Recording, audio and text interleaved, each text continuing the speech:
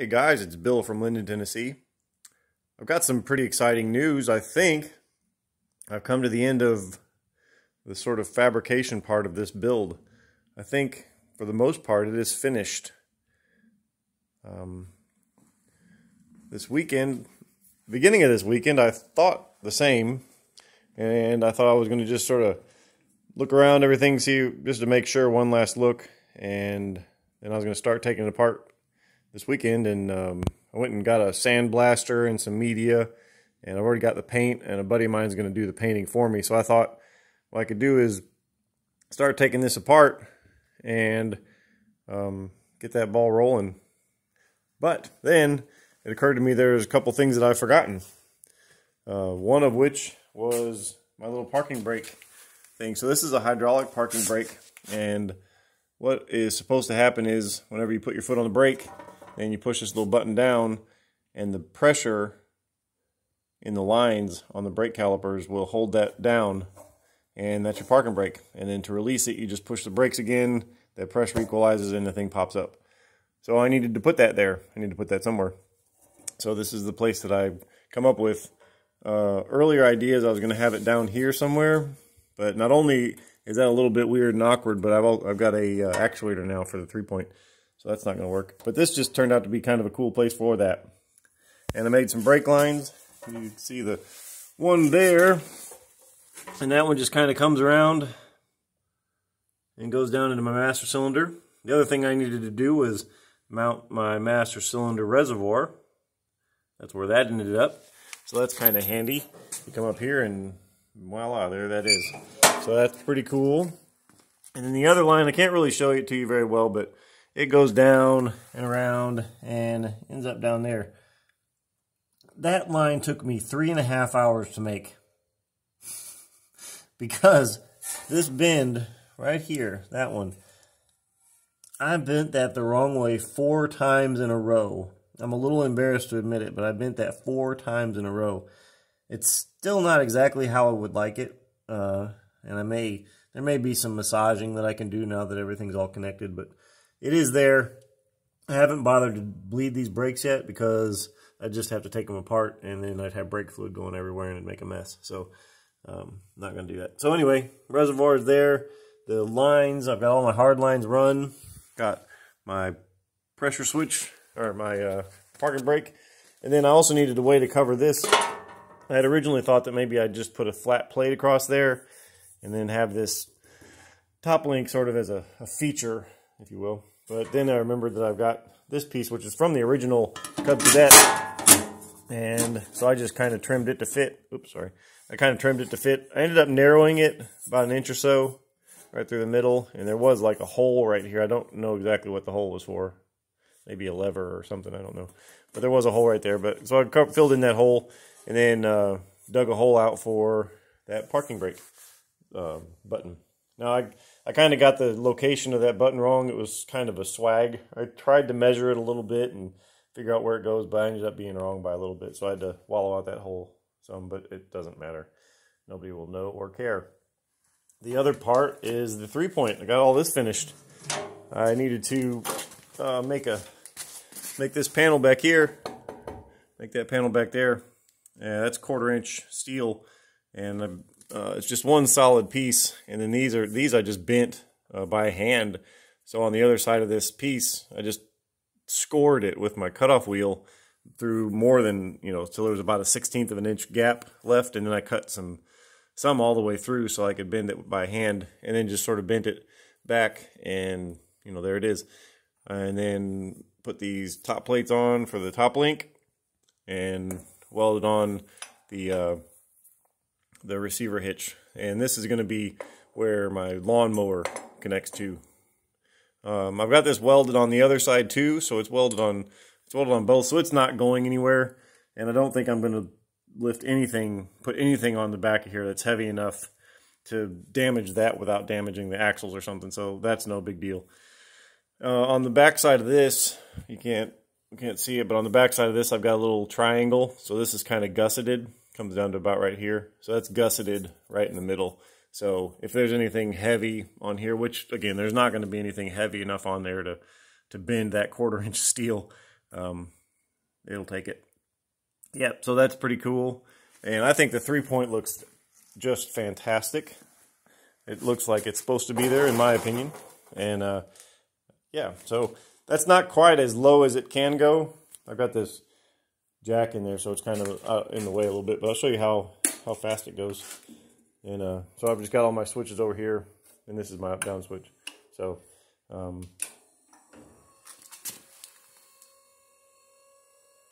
yeah, so I mean, it's not light speed, but you know, it goes up. It goes up there pretty good. And it stops internally. There's some limit switches inside of the actuator, and that's just how that works. And it's strong too. It can easily pick me up, no problem. But yeah, and then it's on the way down. I'm kind of having to push this down with my foot because this top link is very stiff, let's say, and it actually provides quite a lot of resistance against the little tow bar going down. But yeah, so that's pretty neat. And speaking of little eyes that are difficult to move, this one right here is, man, is it stuck. It's really, really, really hard to move. I had it in a vise and I just couldn't get it to turn. I finally put it on the tractor and had this bar sticking out of it and put my full weight into it, and I finally got it to move enough so that I could actually get this little bar back in here. But so, you know, I thought, well, this is silly. The other one's pretty stuck too, but not as bad. So I thought I'll just go to my friend Amazon and order up some replacement ends. So I did, and I got them, and here they are. So they're a little bit fatter, sort of going left to right. They're a little bit fatter and a little bit thicker, heavier duty, I guess. So if I put them on there, it'll look weird. But the problem really is that this is just as stuck as the other ones. So that's annoying. That's 30 bucks down the drain. I'm not sure what I did with the plastic cover for the one that I just showed you. So I don't even know if I'll be able to return them. I might be able to, I don't know, whatever. Maybe I'll just hang on to them and use them for some other project. Maybe. Yeah, of course, that's what I'm going to do. Let's see, what else? So that's pretty awesome there. Covered all that stuff. The other thing I needed to do was find a place for my little power takeoff output. So that's where, you know, I'll have a cable and it goes in there and it'll run whatever I've got going in the back. A tiller or a wood chipper.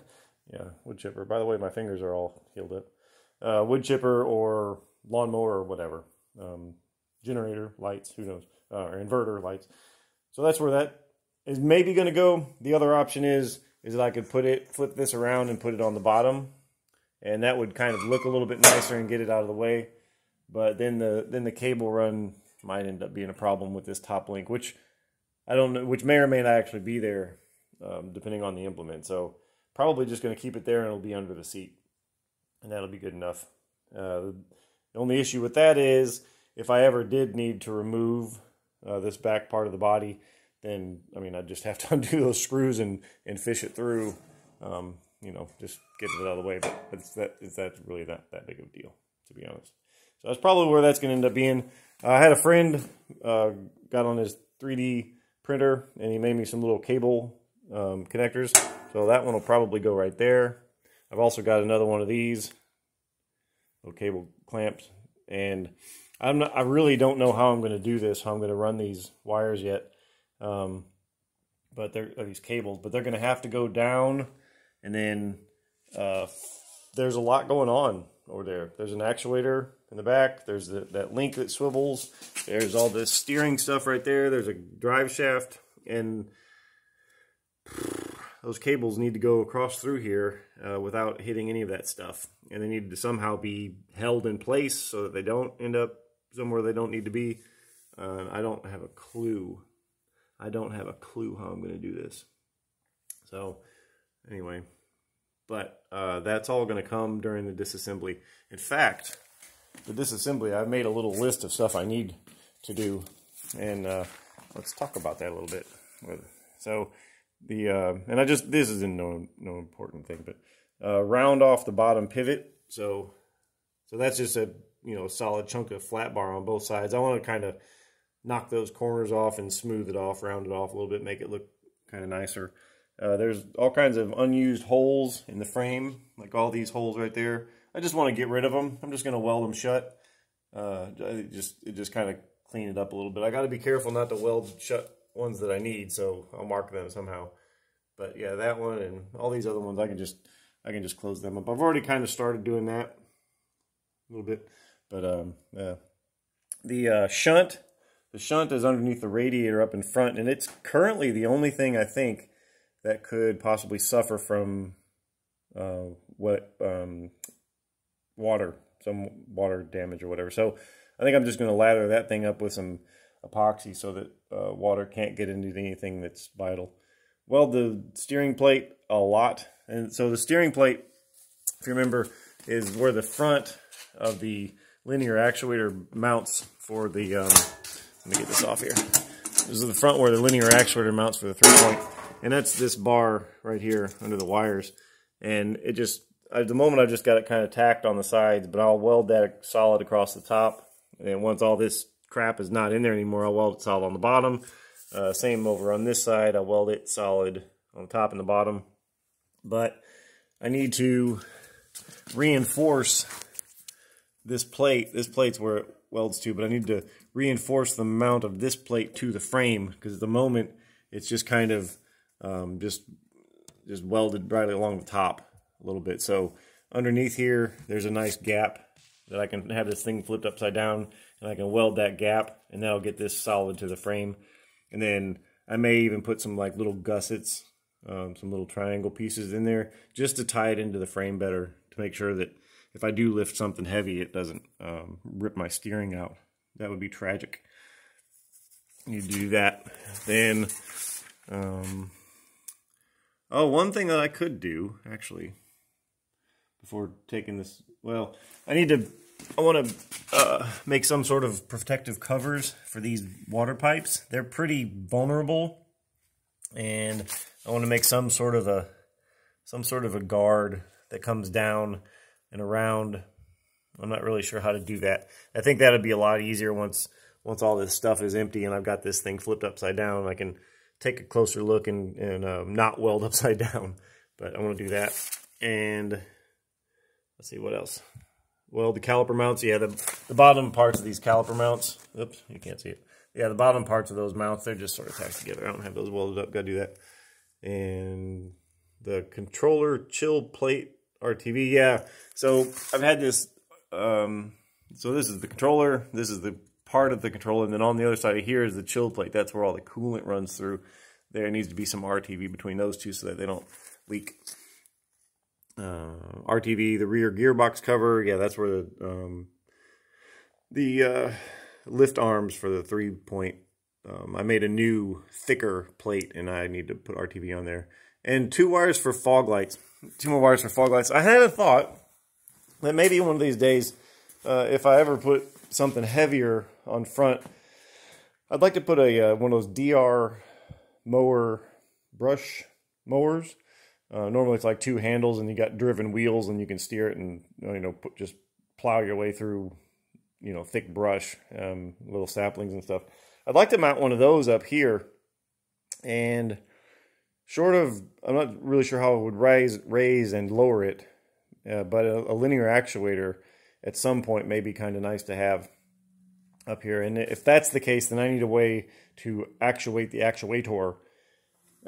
Like I showed you on the last video, that this rear actuator has a little relay up underneath of here. Now what I could do, I could make this I could make this work either one of them. I could put a little rotary switch that kind of looks like this one. I could put one over here and just but it would be an on-off. And what it would do is it would complete the circuit to either operate the rear PT or the rear actuator or the front actuator. So if I wanted to do 3-point hitch stuff, then I would flip it to rear, and then the up and down would make that work. But if I wanted to do front actuator stuff, then I'd flip it to front, and it would send the power to the front. And yeah, so I'm going to run 2 wires up there and just have them terminate back here somewhere. The problem, not really a problem, I've sort of run out of spaces in these connectors. I think I may have one more in here somewhere that I could use, because I've got the negative. Yeah, I've got the negative wire from the fog lights coming up through here, and then the switch completes the circuit for the negative. The positive wire for the fog lights just comes up and goes directly into the fuse box.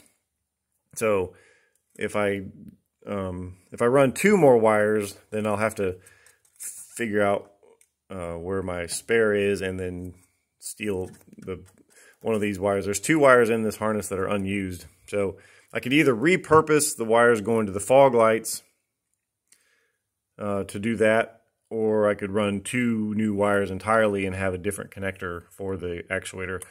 But what'll probably happen is I'll just run 2 new wires up there and then just like coil them up and set them aside for, you know, future, if I decide to do that for future bill. Yeah, so I want to do that. And then also I need to come through and tidy up this wiring harness. There's wires that I've run, like some of these wires here. I did these wires after I had all this back together. I had all this apart so that I could do my initial wiring harness. Then once I put all this stuff back together, there were certain wires that I needed to run up there. So they're not really in the harness. So I need to sort of tie them together and make that nicer, and come up with some locations for, you know, more clamps for the rest of the wiring harness. I need to do that too. But otherwise, I think it's done. And I also need to weld this up. I don't really like how that looks. Now, I could make a half decent weld over there, and if the weld got screwed up, I could just kind of grind and smooth it and make it look all right. But I think I'd like to take some material out of this, like cut this in half and narrow it a little bit, and then just butt weld this so it'd be flush against the frame, so the frame would effectively, you know, just kind of do like that. I think that would look nicer. I realize that nobody will give a damn if I just did it like that. If I just ran a weld, even if it wasn't a beautiful weld, and then just painted over it, nobody's going to care. But I kind of care. So anyway, that is it. And the other thing I'm going to need to do as I'm taking this apart is document it, because this is Tetris. This is high-level Tetris, getting all this crap to fit in here and work. So getting it apart will be easy. Getting it back together is going to be an issue.